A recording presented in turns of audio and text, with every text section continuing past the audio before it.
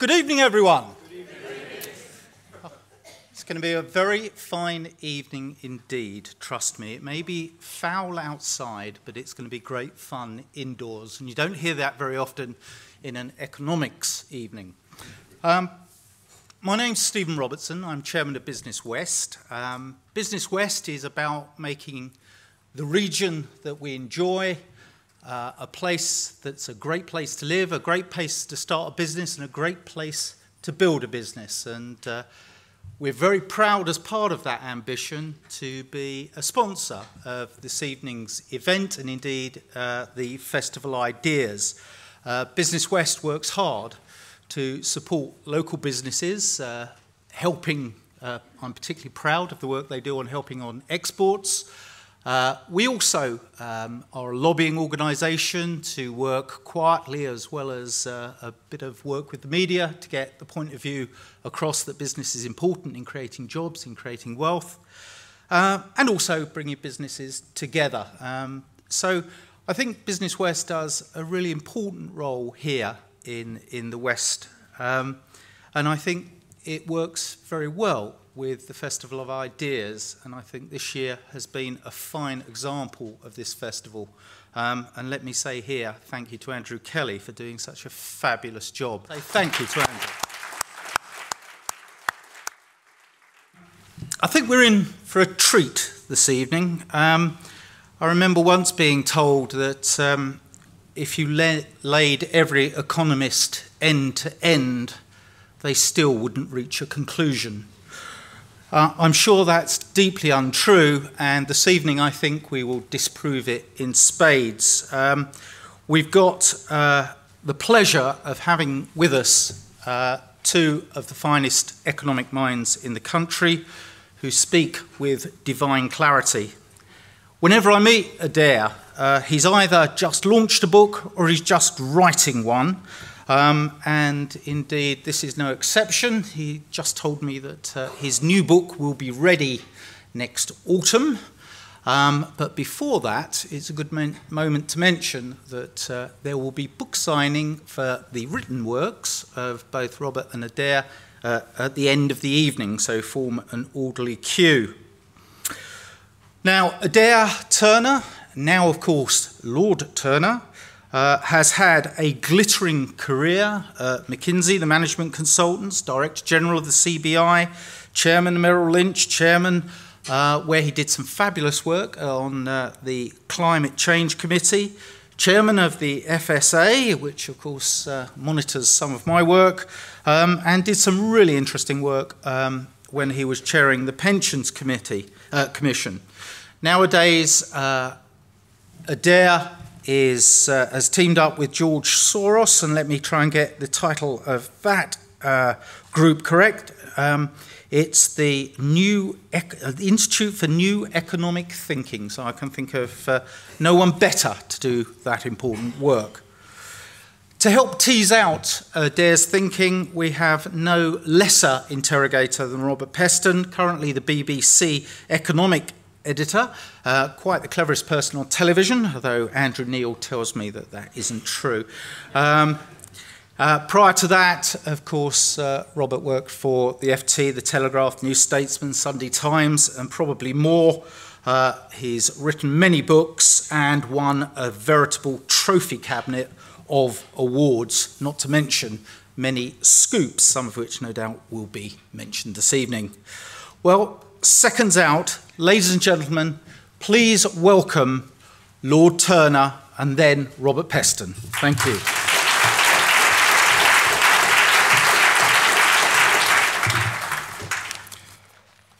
Good evening, everybody. It's a great pleasure to be here for this Festival of Ideas and the Festival of Economics.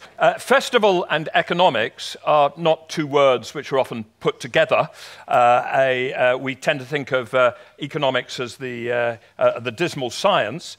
But I think it's very important that we think about what economics can tell us about the world which we face at the moment, because it does have some very important insights. But one of the things I believe is that actually economics before the financial crisis of 2008 did a fairly bad job of telling us how the world works and why we were bound to face the crisis that we faced then. I was involved very much in the midst of that crisis. I've probably done a lot of things wrong in my life, but I can at least say that in relation to the financial crisis, I wasn't there when the problem built up. I became chairman of the Financial Services Authority on September the 20th, 2008. It was a Saturday morning, and it was 5 days after Lehman Brothers had collapsed and 10 days before we nationalized part of the UK banking system. So it was rather like becoming captain of the Titanic after you've hit the iceberg, but before you've actually sunk. But as a result of that, I spent a lot of time trying to think about what economics has got wrong in the way it thinks about the economy, and the need for us to think more deeply about the way modern economies are changing and about the source of instability and lack of success which seems to face us across the advanced world today. What I'm going to talk about today and then discuss with Robert is what I call 4 big trends. What I've deliberately done, and there is a sheet in front of you, though I have to say the organizers have only provided 1 sheet for every 2 of you. This is a very good piece of environmental responsibility. There's a little bit of sharing. I've set out on that chart 4 big trends. So please look at the size of the chart, which has 4 exhibits on it. What I've tried to do there is set out 4 facts which I think need an explanation, and where, if we think about those facts, some interesting and I think somewhat non-obvious things about the shape of modern economies become clear. The facts are, first of all, in the top left-hand corner of the sheet you're looking at, very significant rise in inequality. In the top right, a very significant increase in what's called the wealth-to-income ratio, and that chart is taken directly from a very famous book which has come out here this year by Thomas Piketty called Capital in the 21st Century. The top left shows a dramatic increase in leverage in the level of debt to GDP, and the bottom right shows a dramatic fall in real interest rates. What I'm going to try and do is explain why those things have changed so much and what implications then might follow, both for economic theory, for the way we have to think about economics, and for some aspects of economic policy. And in particular, I'm going to suggest that those 4 facts challenge, at very least, 4 things that you might think, or at least economics undergraduates might think, are obvious. The sort of things that an economic undergraduate might think are clear are, first of all, that business value, business wealth, is created by investment, and that people get wealthier because they save more. That might seem obvious. The second point is that banks take money from savers and lend it to businesses to fund capital investment. Well, that might seem obvious. The third is that we're in a new economy of digital capability, information and communication technology, and that therefore physical things are less important. That might seem obvious. And the fourth, it is hoped that new technology provides productivity growth, provides an increase in prosperity, and that after a while everybody shares in that increase in productivity. That may not be obvious, but at least we hope that it is the case. But I'm going to suggest that in order to understand our modern economy, we have to challenge all 4 of those assumptions and understand some slightly non-obvious and non-intuitive facts. Let me begin by the one which is in the top left-hand side of the quadrant, which is rising inequality. What that chart shows, figures drawn from the US, is a quite startling increase in inequality over the last 30 years in the US. In the last 30 years, the bottom 20% or 25% of the American people for 30 years have received no increase in real wages whatsoever.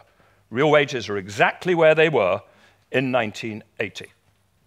While you can see the top line there, the position of the top 1% is that their wages, we don't tend to call them wages when it's in the top 1%, have gone up by 300%. They've multiplied by 3 times. And indeed, if I was to show you not the poor old, relatively poor top 1%, but the really rich 0.1%, or 0.01%, or 0.001%, you would find that they have done even better. They have left the poor, relatively rich, but not really rich, top 1% even further behind.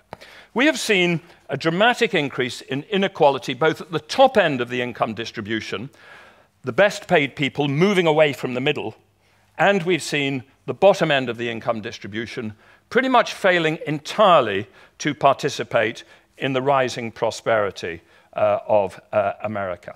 And that is not just in America. We have same trends, not quite as bad, but significant in the UK and in most advanced economies. So why is that occurring?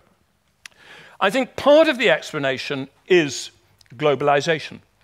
There is something about opening up a world of free capital and labor movements, which means that the relative position of somebody with relatively low skilled is reduced by the fact that there is competition from low-wage labor in China. Globalization has almost certainly reduced the relative real wage rate of less skilled people at the bottom end of the income distribution. There are also, I have to say also, it's not a fact that I find easy to deal with, because I am a fully paid up member of the metropolitan liberal elite with a set of liberal attitudes. I think immigration probably has a role to play here as well, that when you get large flows of immigration, that probably does tend to reduce the equilibrium real wage rate of the people at the bottom end of the income distribution. There are also a set of factors which are specific to the high end, such as the growth of the financial sector, where a lot of those high incomes are focused. There are some interesting sociological features about the nature of how top executive pay is set in a market which, frankly, is a very odd market. But the one that I want to focus on in particular is technology. I think it is possible, indeed I think it is more than possible, that there's something about the latest wave of technology which is tending to increase inequality in advanced rich societies.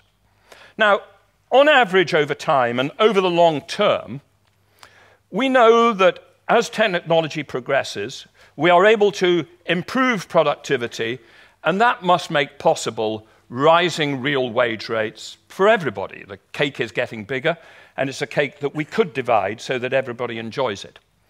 And over the very long term, that has always been true of the market economy, of the capitalist economy, but it is the very long term. There's a very fine article being produced by some economists recently, which is called Engels' Pause. It's named after Friedrich Engels, who in the mid-19th century produced a famous book called The Condition of the Working Class in England. And Engels basically argued that industrialization had impoverished the working class in England. And actually, the figures that they look at suggest that that is the case, that from about 1800 to 1850, which they define as Engels' Pause, although there was very significant technological advance, none of the benefit of that went to the ordinary real wage earner.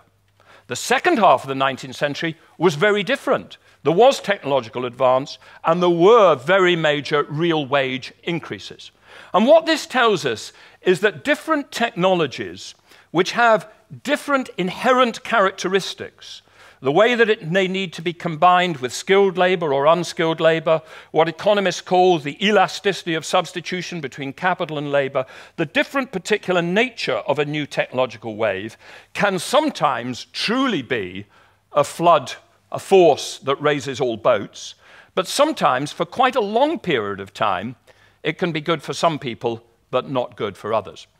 And I think it's quite possible that information and communications technology is an extraordinarily powerful technology which is capable of making us all richer, but where left to free market forces alone, it also produces a very wide range in inequality.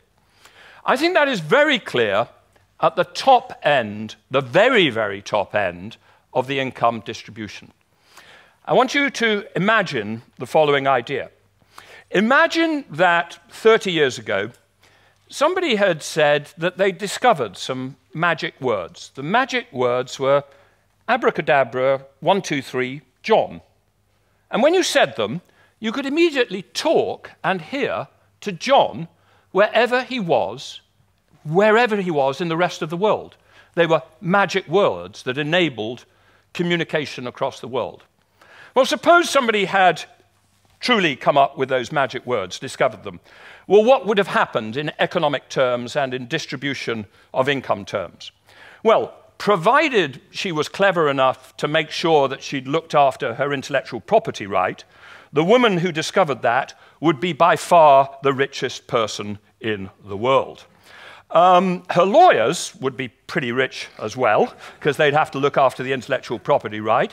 I think her party organizers, her providers of luxury goods provisions, they'd be doing pretty well. But nobody else necessarily would make any money out of this invention at all, because as I have described it, it's complete magic. Abracadabra, 1, 2, 3.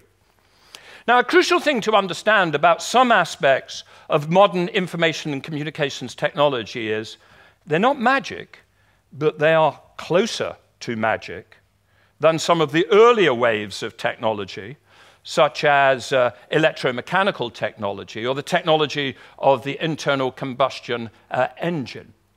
So think, for instance, about Mark Zuckerberg and the equity value of Facebook. Facebook floated for an equity value of $170 billion, right? It was created in about 5 years. And when I've tried to work out how much capital investment had to go into creating Facebook, how many people had to devote their economic activity not to producing current goods and services, but to producing something for the future, my best estimate is about 5,000 engineer person years.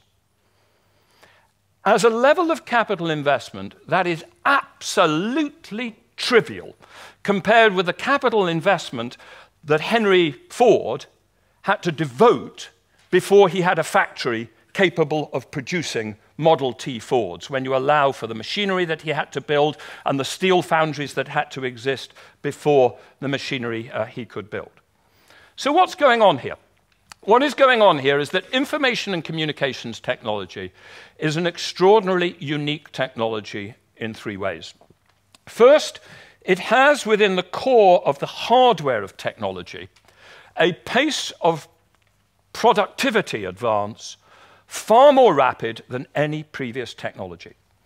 By the law which Gordon Moore, one of the founders of Intel, produced, the physical productivity that we can get in the capacity of either a fiber optic communication or the processing power or the memory of a computer tends to double something like every 18 months or 2 years. Every 2 months, we double the capacity. That's why if you've got a mobile phone in your pocket, it has many, many times as much computing power in that mobile phone as all the computing power in all the computers with which NASA put people on the moon in the 1960s. This pace of technological advance is extraordinary. It is far more rapid than in the electromechanical era, the electrical era, internal combustion engines. That's one factor. The second factor, and this is crucial to my little story earlier, is that in software, once you've created one copy, 1 billion copies don't really cost you anything more. The marginal cost of replication is 0. And that, again, is unique in most aspects of technological history. The third is that there are extraordinarily powerful, what are called network externality effects, that we all use, or many of us use, Microsoft Word, not because it's, or Microsoft Office, not because it's the best software available, but because everybody else uses it. Everybody uses Facebook because everybody else uses it. That once you have a dominant brand name, you become totally dominant. These are reasons which explain an extraordinary explosion of inequality at the top end of the income distribution. In addition, however, this doesn't just apply to the high-tech area. There's something about the modern world which produces extraordinary returns to celebrity and brand. Ask yourself, why is David Beckham so extraordinarily rich compared with Stanley Matthews? Stanley Matthews, I hope there are some people old enough to know who Stanley Matthews was, the great footballer of 1950s Britain, never achieved a standard. He lived a perfectly nice life. He had the lifestyle of a sort of, upper middle class person, or someone like a doctor, etc. But he was never the super rich. But David Beckham's a billionaire, because there's something about the modern economy which creates enormous returns to brand and celebrity. Meanwhile, at the other end of the distribution, however, there's something about information communications technology, which is automating away more and more jobs. There's an interesting piece of analysis I came across recently, which is the probability that computerization will lead to job losses over the next 20 years. Telemarketeers, 99%. Retail salesperson, 92%. At the other end, personal trainers, less than 1%. Seems likely that we don't quite know how to automate a personal trainer. I have to say there's a very worrying, and I know you'll all be very, very worried about this one in the middle, economists, 43%. Now, I think we can all agree that's very unlikely, because economists do such incredibly clever things that you can't possibly replace them. But the key thing is, when you think about all the jobs that could be automated, there's a huge number of them. We have an extraordinary ability, which at one level is hugely creative for wealth potential, to automate away jobs. But it doesn't necessarily mean that everybody will benefit from it. If you go back to Engels' pause, what we fundamentally automated was the processes of spinning and weaving, and it was a disaster for the handloom weavers of early 19th century Britain. So where will jobs come from? I don't think that there is a lack of jobs. I think there is something about, I'm enough a believer in a free market economy to believe that as we automate away some jobs, we will create others. But I simply don't think we can have any certainty that those jobs will have the sort of real wages that we want them to have. One of the best sources of information for where will jobs come from is produced by the US Bureau of Labor Statistics. Every couple of years, they show where are the jobs being created in the economy, and they forecast where will jobs be created over the next 10 years. And if you look at their forecasts for where jobs will be created, you'll find that for all our excitement about the IT industry, the total number of people who can possibly make their living as IT specialists and app developers and game developers and software developers, well, that's minute. It's minute because of what I said earlier, the zero cost of software replication. You don't need many people to do all of that. So where will the jobs come from, according to the BLS, which has been pretty good at forecasting this in the past? From a whole load of what I call high-touch jobs rather than high-tech. From things like personal trainers, or waiters and waitresses, or social care workers, or the person who parks your car when you turn up at a nice hotel, or the person who shines your shoes at an airport. A whole load of things which exist because they cannot be automated. Hairdressers. So far, we're not clear we've got a robot that can do hairdressing. I'm going to be a little bit cautious before I put myself under that robot's direction. But the crucial thing about these jobs is most of the jobs that are coming forward in this modern, supposedly high-tech economy turn out to be high-touch, but they're not necessarily high-paid jobs. So when I think about the present and future economy, I think about it is both high-tech and high-touch. It's about robots and ops, but it's also about brand and design and high returns to celebrity. It is, I think, unfortunately, about rising inequality, and it is about extraordinary wealth creation with very, very little investment required to create that wealth. Now think about the second fact. It's taken straight from Thomas Piketty's book. What it shows is the increase in the world wealth to income ratio. So wealth is how many assets we own, our houses, our bank accounts, our pensions, our equity. Income is current income. And you can work that out for an individual, and you can work it out for a nation, and you can work it out for the world economy.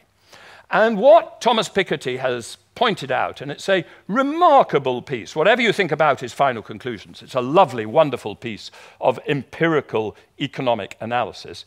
He's pointed out that the ratio across all advanced economies of wealth to income has increased quite dramatically over the last 50 years. In about 1950, that ratio tended to be about 2 to 3, and it now tends to be about 5 to 6.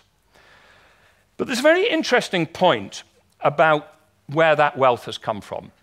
And it's illustrated on the color chart, which is on the backside of your piece of paper. What it shows is that the vast majority of that increase in wealth is explained by one thing. I think it's the green wedge, if I remember rightly. It is real estate, the price of houses. Back in the 18th century, as is clear from that chart, wealth was dominated by land. Land in the sense of the factory that produced food. Land as a factor of production in food production. But now wealth is dominated by real estate, and in particular by urban real estate.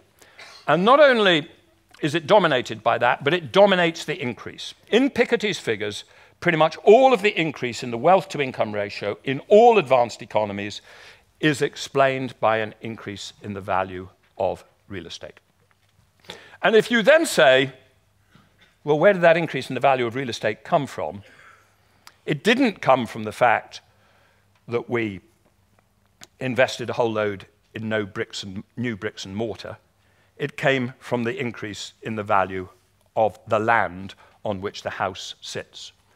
I suspect that that will be familiar to most people in this room, that if you think about the value of the house that you either own or rent, for most of you, or at least for many of you, it'll be exactly the same bricks and mortar as it was 30 or 40 or 50 years ago. You may have put in a new kitchen, you may have put in new central heating, but that's not what has taken the value, the average value of the British house from a few thousand in 1950 to a few hundred thousand today. What has driven that increase is the increase in the value of land. Now, why is that occurring? Why in this world, which we call high-tech and immaterial, where value is meant to derive from software and games, why is it we are seeing such an increase in the value of the most physical thing of all, which is land? I think the explanation is following. Part of the explanation is what economists would call an income elasticity of demand.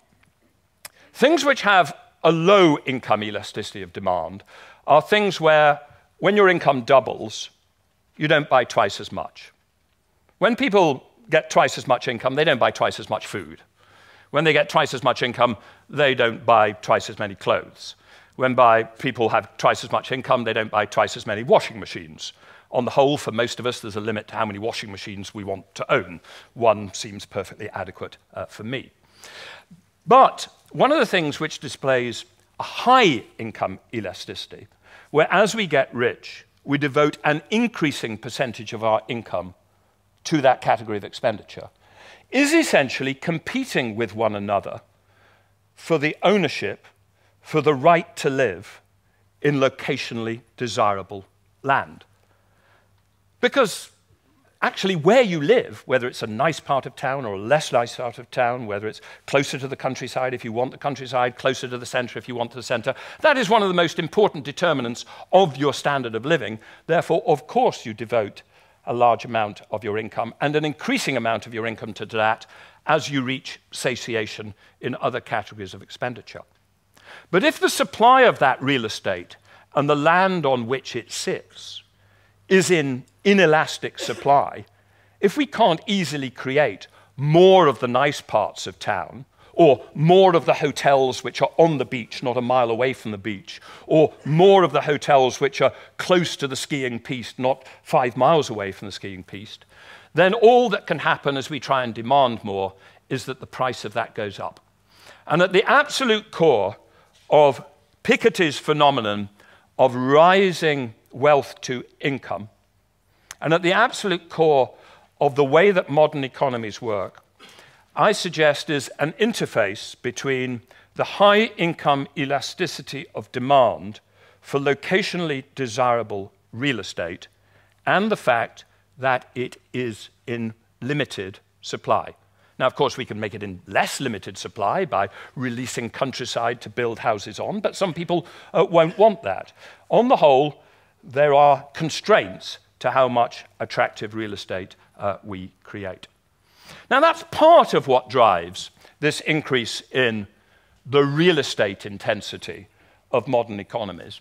But then there's another effect, which is the moment everybody observes that the first effect is in place, it makes absolute sense for us all then to treat real estate as an asset class in which we want to invest. Now, the extreme examples of an asset class, property as an asset class, are if you go along Knightsbridge in London and you look at this extraordinary new development called One Knightsbridge, where there are flats selling for 50 million or 100 million pounds, you will note at night that there are no lights on, because nobody lives there, because these assets are not being built as somewhere to live in, they are being built as investment asset tokens in the expectation that over time they will go up. But if you think that that's just a phenomenon right at the top end of the global wealth distribution, it's not. Because if anybody in this room or their children or whatever has ever said, okay, I'm 25, I'd be perfectly happy not to buy a house till I'm 35, but I'm going to make sure I buy it as quickly as possible, because if I don't buy it as quickly as possible, the price is going to move away from me and then I won't be able to afford it, then they are treating housing as an investment asset class. They may be forced to be so, but that is what they are doing. And what this unleashes is a yet further twist to the rise in the increase in the value of locationally specific land. And we see that in the UK, and that one of the biggest formal asset class increases that we've seen over the last 15 years in the UK is buy-to-let. The amount of our housing stock, which is owned by buy-to-let investors, has gone up from pretty close to zero to about 10% in the last 15 to 20 years. Now, why does this matter?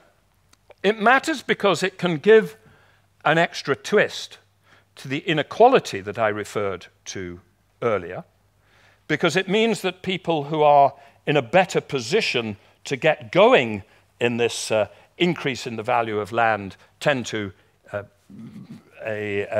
do well out of it.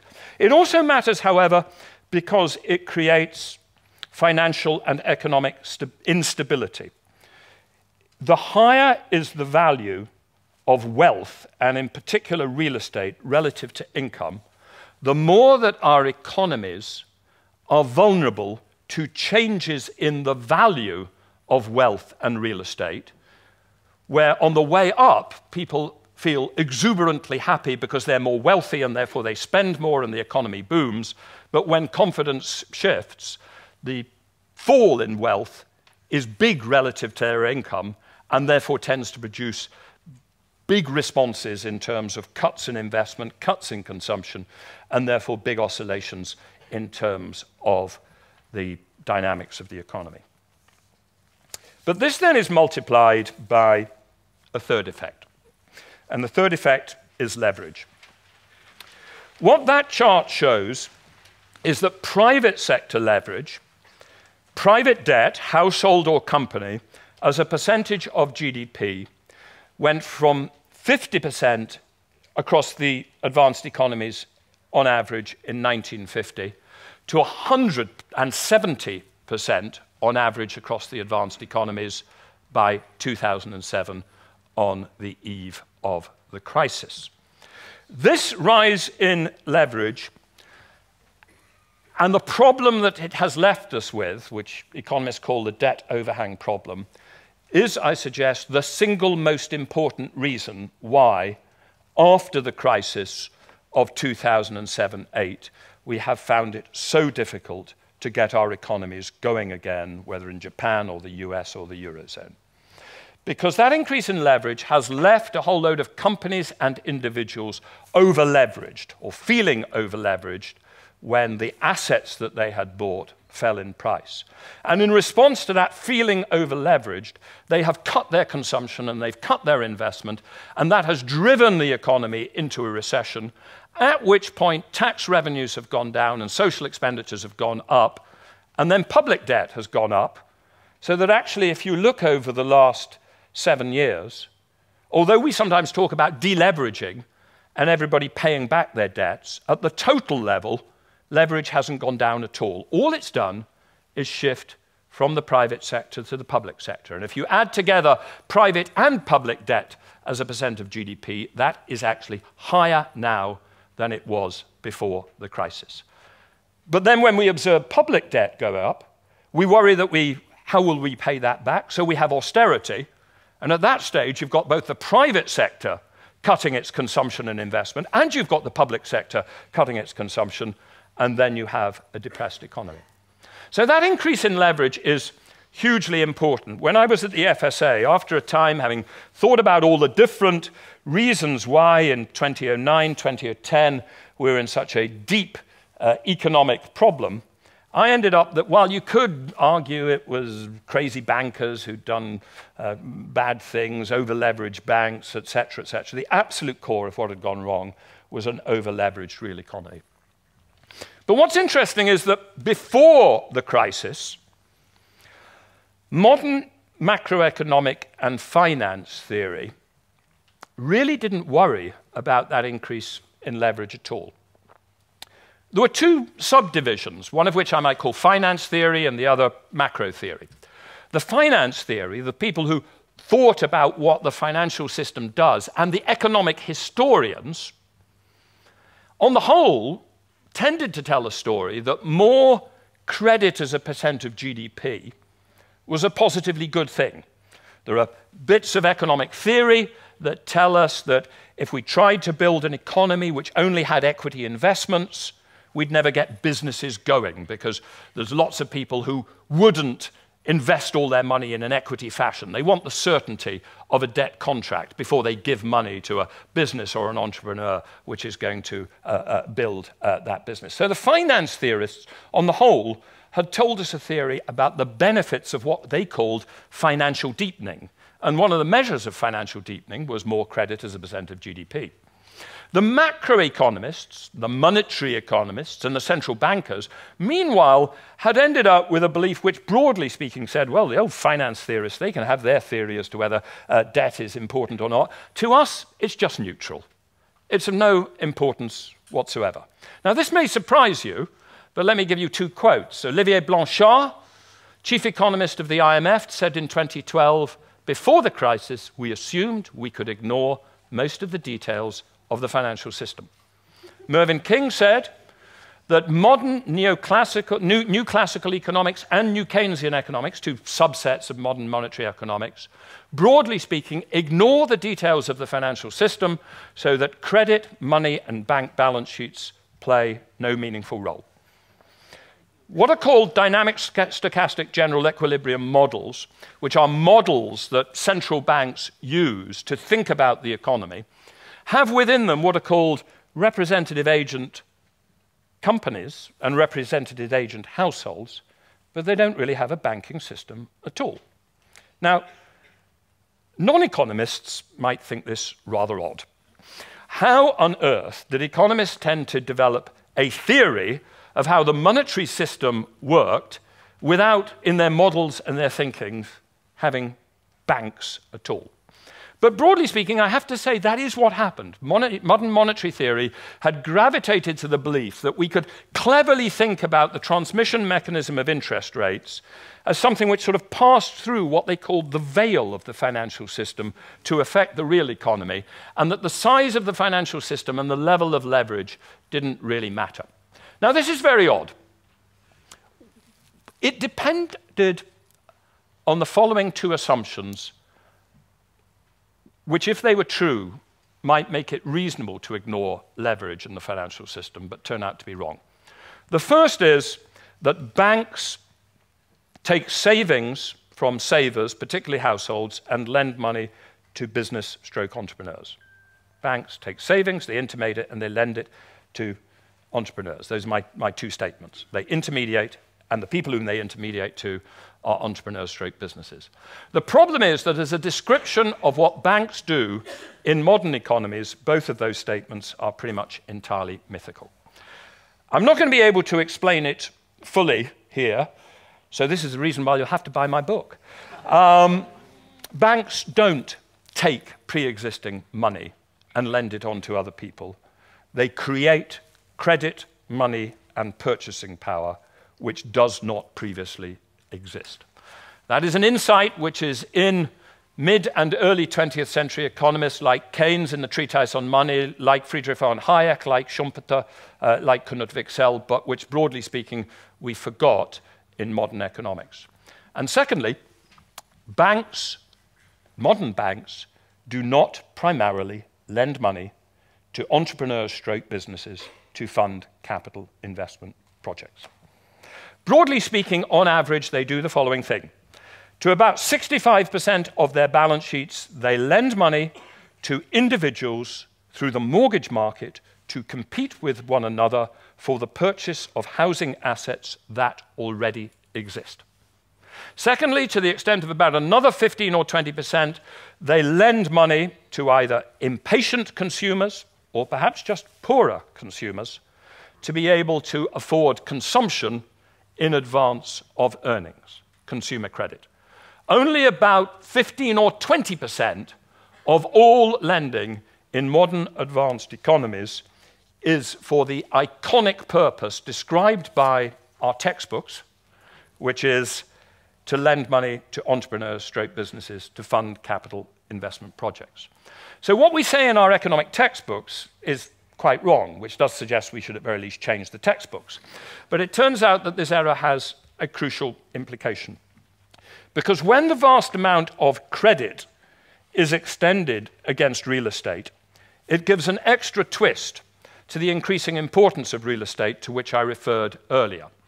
Because when you have credit extended in mortgage loans to lots and lots of people to buy homes, and if the homes are sitting on land which is in inelastic supply, the more credit is extended, only one thing can happen, which is the price of the land on which the real estate sits, and therefore the land goes up.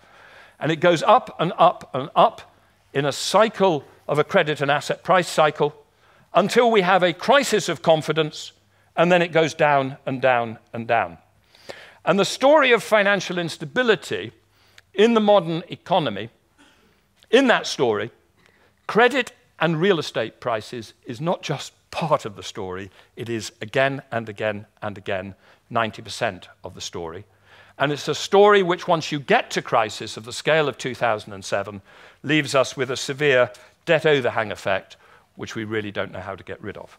My fourth chart shows a remarkable fall in real interest rates. So real interest rates are the return after you've deducted inflation.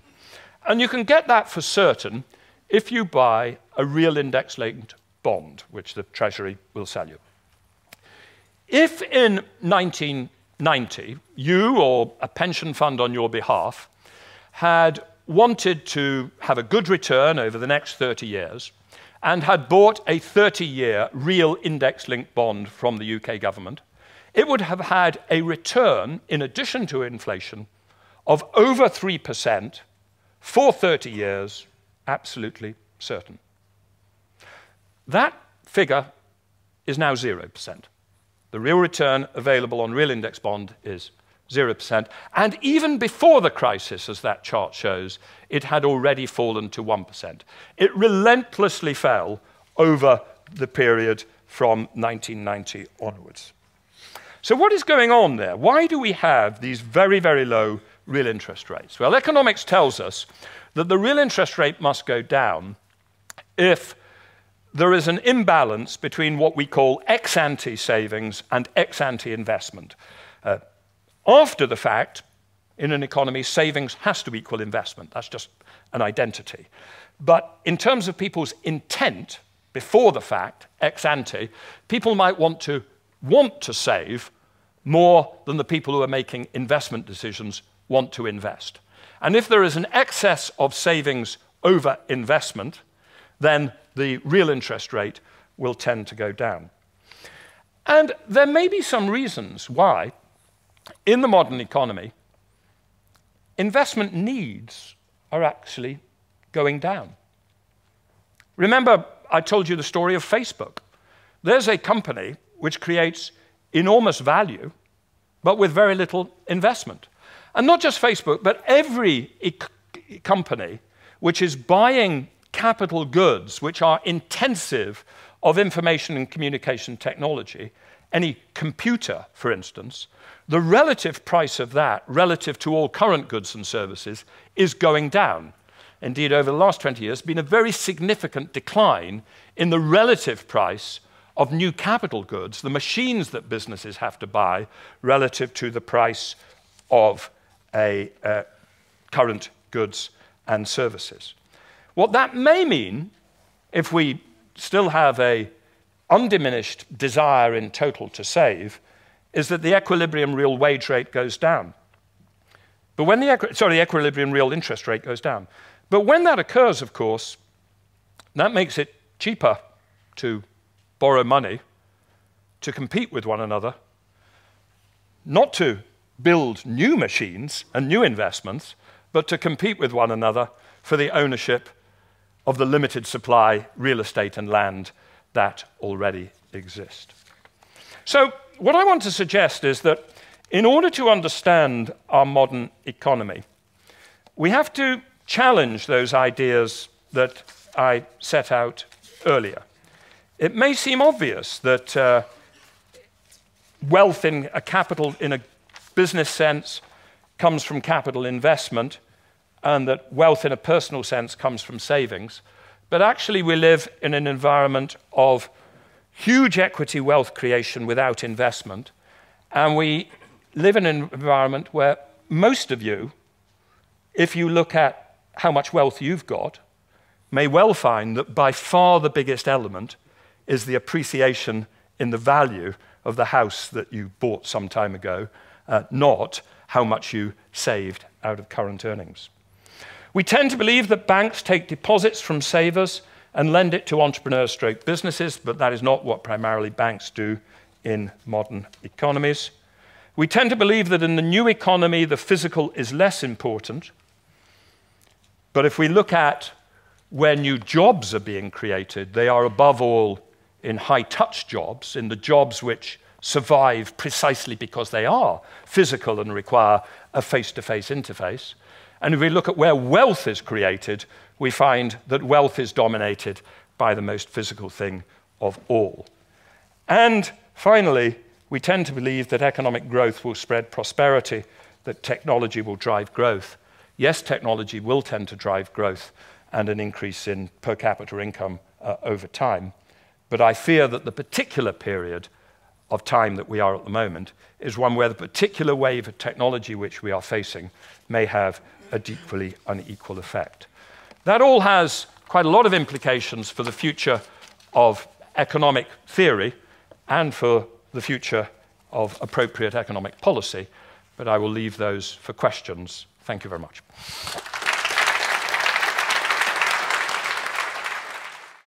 Well, I have to say it's a particular pleasure for me to listen to Adair's tour de force, because he's one of the few people in the world with a slightly bleaker outlook than I have. And just while he draws breath, I mean, just one of the extraordinary things that he pointed out, not actually central to his argument, was this bizarre practice of economists, that they pretended, in a sense, banks and the city didn't exist. And I had a very sort of painful experience of this back in 2007. You may remember I attracted a bit of notice when I broadcast that Northern Rock was bust and was sort of going on sort of hour after relentless, tedious hour saying that the city wasn't doing its job, it wasn't able to lend. And I pointed out that, you know, if banks couldn't lend, we were heading for the rocks and a pretty severe recession. And I was bombarded with hate mail from economists and MPs and ministers, all of whom basically said, no, you're completely wrong. All our economic models say that growth is going to continue. And the reason they were saying this was because their economic models had no way of capturing what the banks were actually doing. It was completely extraordinary. Now, one or two people now don't hold me personally responsible for the crisis, which is a great relief. But this crisis in economics, which Adair has described, I think, you know, hasn't yet been resolved. And so what I thought I would do was start with a nice, easy question for you, Adair. I mean, it seems to me what you've described, if I may, is really the complete failure of global capitalism within liberal democracies. It's a trivial failure, really.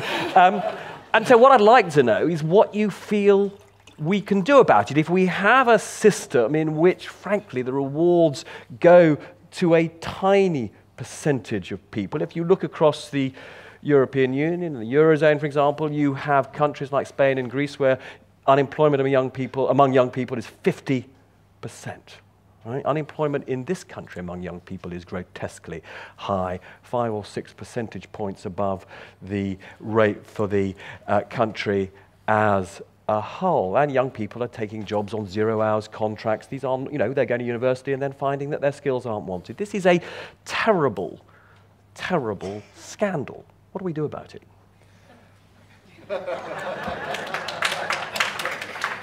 Well, in 2 minutes, the answer to all the world's problems is as follows.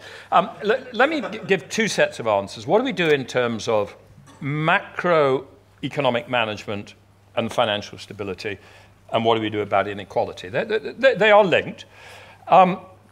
In terms of macro stability, I think we have got to plan to run our economies in future with much less private credit, and in particular, much less private credit against real estate.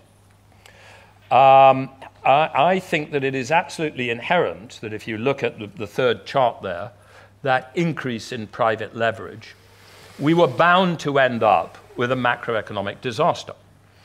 And so I have ended up in a far more radical space than I thought I would be 4 years ago, of believing that we should limit banks to be much less highly leveraged than they are at the moment, that they should hold capital equal to something like 20 or 25% of the loans they give, not the 5% or so, which is normal at the moment. I think we should limit the ability of people to overborrow through loan-to-value ratio limits and loan-to-income ratio limits. And I think central banks have to have not only the power and but the responsibility to lean against the growth of excessive leverage, that when they see the growth of leverage that was occurring back in 2004, 2005, 2006, I do not think that they can ever slow down those credit and asset price booms by simply increasing the interest rate. I think if you increase the interest rate, you will do terrible things to other aspects of the real economy long before you slow down the credit and asset price boom. So I think they need the power to what we call apply counter-cyclical tools, such as higher capital requirements, lower loan-to-value limits, lower loan-to-income limits. So part of my agenda is a tighter control of private credit. But then you can ask, well, okay, but if I tightly control private credit, how the hell do I get out of the lack of demand that we have at the moment? The fact that we don't have enough demand in our economy and that we are now worried about the inflation rate. Mark Carney is probably going to have to write a letter to the government explaining why the inflation rate is about to go below 1%. In the Eurozone, it's down at about 0.3%. When inflation rates are that low, it's impossible to delever the economy. So we face a lack of what economists call aggregate nominal demand. So the question, given that I want to constrain the amount of credit in the economy, how then do we get aggregate nominal demand? Now, I have ended up in a very radical space on that. I think it is possible to do what is called money finance of increased fiscal deficits, which means that the government can actually print money, what economists call sovereign money, fiat money, and the ability to do so is actually described in economics not by some sort of mad left-wing inflation lovers, but above all by Milton Friedman in a famous article called Helicopter Money. I therefore believe that what we should have done 3 years ago was not the austerity that we've done, but that we should have been, as it were, sending to everybody in the economy money, printed money, money created by the government to stimulate the economy, money which is public expenditure which doesn't have to be paid back in the past. Now, there are some of you will agree immediately and some would disagree immediately, and it will take the entire chapter 15 of my new book to convince you that that is possible. But therefore I have a set of arguments about what we do on the macro side, and I think it's incredibly important that we do them, in particular in the Eurozone and Japan. The Eurozone worries me a lot. But then the question of inequality, and by the way, the question of inequality is linked. One of the reasons why we have seen an ever more credit-intensive economy, I think, is that we've also seen a more unequal economy. John Maynard Keynes used to worry that as we got richer, on average, we would face a problem of what is called secular stagnation. Because as we got richer, we'd sort of reach satiation, and we'd all save so much that the economy would slow down. Now, I think empirical experience has suggested that as a statement of societies on average over time, the whole society getting richer, that has turned out not to be the case. But as it relates to individuals in society, it is undoubtedly the case that richer people have a much higher marginal propensity to save than poorer people, and that therefore, as inequality increases, you have a danger that the very process of increasing inequality will tend to produce a lack of aggregate nominal demand unless essentially the rich lend money to the middle income and the poor. And that, I think, is a crucial part of the story of what happened in the US in subprime lending. There was a massive increase in inequality, the one that you can see on the top left of the surf chart in America, an inequality to which America did not have a successful response other than what, in a great phrase, the economist Raghu Rajan has labeled, let them eat credit. They don't have enough income, so we'll lend them money, they'll buy houses, the houses will go up in price, they'll feel good even though their income's not adequate until the whole thing cracks, and then we're in a problem. So the more unequal society has made it essential for us to have credit just to grow our economies at a reasonable level. So we've got to deal with this problem of inequality. What do we have to do about it? Well, first of all, I don't think we're going to completely solve it. I think inequality goes backwards and forwards throughout capitalism, and I very much doubt we can always manage it to a particular point. But I do think we should be leaning against the tendency of modern economies to be more unequal. And I don't think we can do it simply through what I call the nice, rich liberal economist and FT reading approach. If you read an article in The Economist or the Financial Times about inequality, it will always go in the following form. Inequality is rising, this is terribly worrying, here's why it might be occurring, but you wouldn't possibly want to deal with that with redistributive taxation. The answer is skills. Skills is the deus ex machina of the debate on inequality. But I fear that in an environment where the determinant of who makes money from a computer game app is not absolute skill, but relative skill, the person who gets there first, the person who establishes the brand first, and where that relative skill effect is important across the economy, that skills answer is not adequate. I therefore think, and there's a pretty old-fashioned, sort of slightly lefty point of view, that without going crazy to the other end of a socialist egalitarianism, in an environment where the natural tendency of the economy is to become more unequal. We should lean at least some way against it with somewhat more progressive taxation, both in terms of the taxation of income and in the taxation of property.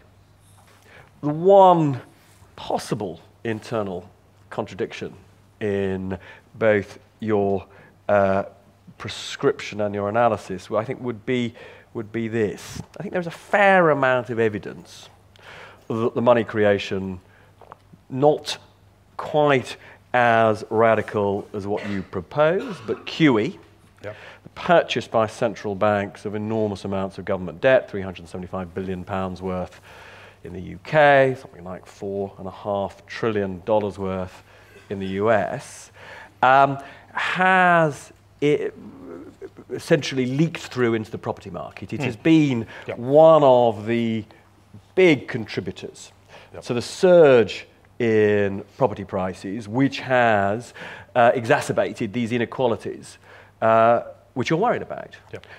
And what I suppose slightly concerns me about part of your solution, which is actually a rather more extreme version of money creation, effectively under Adair's prescription, the debt wouldn't just be bought by the central banks, it would just be written off.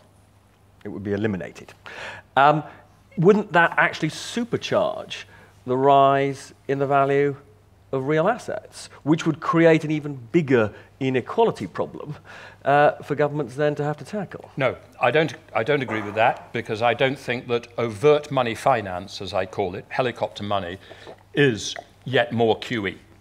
Broadly speaking, the predominant proposition of economic orthodoxy over the last 3 or 4 years has been, we've got to get the fiscal deficit under control, so we've got to have austerity, so we've got to increase taxes or decrease expenditure, and that will undoubtedly tend to depress the economy. Therefore, we've got to offset that with ultra-low interest rates, ultra-low short-term interest rates, which is the ones the Bank of England or any other central bank directly sets, and then very low long-term interest rates, which you achieve through the process of quantitative easing of the central bank going out and buying bonds. And when you do that, what you're trying to do is stimulate the economy through an entirely monetary mechanism. And if you ask what is the supposed transmission mechanism of quantitative easing, it isn't that it produces asset price increases as a byproduct. Yeah. The overtly stated transmission mechanism is, by driving down long-term interest rates, I'll drive up asset prices, and then people who have assets will feel sufficiently rich that they'll go out and spend money. That is the transmission mechanism. Now, what overt money finance does is, you're absolutely right, in one sense, more radically say the central bank can create money, and it doesn't need to ever destroy that money in the future, because the QE is meant to be reversed at some stage by the Bank of England selling these bonds back and getting money back. With overt money finance, you make it permanent. But what you do is a smaller amount and a different amount. And if I can sum up the difference between overt money finance and QE, it is, don't buy £375 billion of gilts, asserting that you will sometime reverse it, and trying to stimulate the economy through ultra-low interest rates. Instead, do a much smaller amount, 35 billion or 50 billion, as an overt increase in the fiscal deficit, either through a tax cut or an expenditure increase. So you'd actually do a smaller amount, you link it to something which gets direct through to the individuals. In Milton Friedman's terms, you do something that directly enters the income stream, right? Because it's money in the taxpayers' accounts, or it's money in the welfare benefit receivers' accounts, or it's money in an infrastructure investment. There are different ways of doing it, and you can have a debate about which is the best way to do it, but it directly, to Milton Friedman's terms, enters the income stream. It goes into the real economy. It doesn't get to the real economy through these indirect mechanisms. And that is my fundamental proposition, that I actually think that the combination that we've taken of fiscal austerity offset by monetary policy alone has unnecessarily exacerbated inequality, is bound to create financial stability dangers because ultra-low interest rates stimulate all sorts of fancy financial engineering in the midst of the financial system long before they get the iconic small and medium enterprise out there borrowing more money, and that actually a small amount, more direct and permanent, would have a more stimulative and a safer effect. Very interesting. I might come back to you on that, but I don't want to hog this. So, who's got a question? I'm not an economist at all. I was worried about the mechanism of QE, didn't understand how it was getting through. And what you're suggesting is a more direct funding, but by government, I think. Didn't the large amount of compensation paid by the banks for PPI mis-selling get straight into the economy in the way that you're suggesting? And wouldn't it be a jolly good idea to make the banks do a lot of that sort of thing without anybody necessarily having to prove that they deserved it? Should we take two or three? We'll take a couple. Is there somebody nearby? We'll take two or three at a time. Thank you very much for your talk and also for the opportunity to ask a question. My question's on how economics became a dismal science. And you're quite correct, and I agree precisely that in terms of mainstream economics, financial theory and modern macroeconomic theory, there was a complete blindness to this relationship between the real and the financial, or the details of the financial. But during this period of paucity in modern or orthodox economic theory, there was a great wealth of economic analysis and theory taking place that precisely looked at financial instability, increasing leverage, a change in the role of the financial sector from intermediary to a different kind of social intermediary. I can cite the work of perhaps Minsky, Eichengreen, Froud and Williams, Boyer, Aglietta, people from across a spectrum of theory and traditions.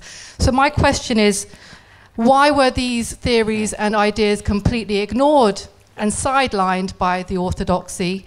And to what extent are they being engaged with today in our economics departments and in policy making? Thanks. Well, on the first one, actually, I think it is clear that the very large PPI payouts have not been just important for individuals, but are sufficiently large that they're important at the macro level.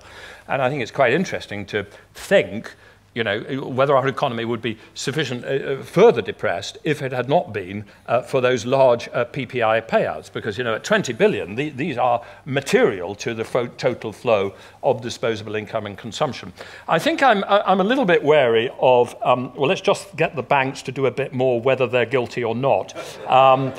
Because although I think it's incredibly important that we control the banking system far more tightly than we did in the past, with higher capital ratios, you know, with tighter what are called reserve assets, tighter liquidity rules, etc. I do think at the end of the day, we've got to have a banking system which has competitive private banks, well run. And when you have competitive private banks well run, you are going to have to let them be governed by a rule of law, you know, and a preset rule of rules of the game, rather than, hang on, we're all a bit short of money, can you give me some? I mean, I just don't think we can run a market economy like that. So, yes, PPI payments have been macroeconomically important. Yes, we have to control the banks in an appropriate set of ways, far more tightly than the past. But no, we can't think of them as simply, every now and then the Chancellor says, oh, the economy's slowing down a bit, let's tell the banks to give out some money. I don't think we can run the system like that. Now, the question on unorthodox economics. I mean, I'm now a senior fellow of the Institute for New Economic Thinking. That is my main activity at the moment. And the Institute for New Economic Thinking was set up in 2009 precisely because a group of people got together and said, why did mainstream modern economics make such a mess of what occurred? I mean, there's some wonderful statements on mainstream modern economics. Some of you, you probably don't know, but there was a man who was previously on the Monetary Policy Committee at the Bank of England called Willem Buiter. Willem is a great economist and a man of wonderfully trenchant point of views.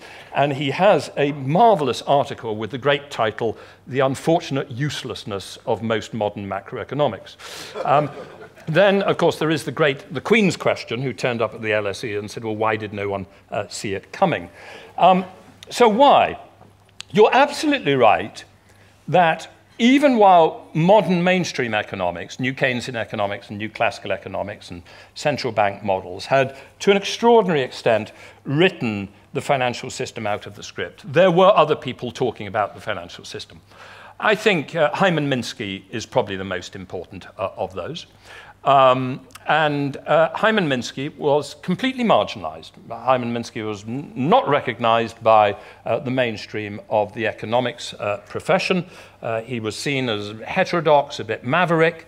And there are some real lessons here about two things. One is dominant orthodoxies in academic disciplines. All academic disciplines can tend to have dominant orthodoxies which are reinforced through, for instance, the institutional mechanisms of peer-reviewed journals and the conferences where everybody gets to put forward their proposals, and what determines advancement in faculty. I remember talking with Robert Schiller, who very much on the sort of heterodox side, who wrote a number of very good books called Irrational Exuberance, about the way that markets did not operate in the way that the efficient market hypothesis or the rational expectation hypothesis suggested.